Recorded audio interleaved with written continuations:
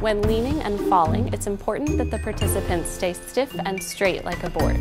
Everyone's safety is of the utmost importance, so make sure you only advance to the next level when the whole group is ready to move on. Female students can place their arms across their chest if they desire. Encourage students to listen to each other so that only one individual says me at a time. Remind students that they don't have to call out me unless they feel comfortable, and look out for overeager students calling me all the time.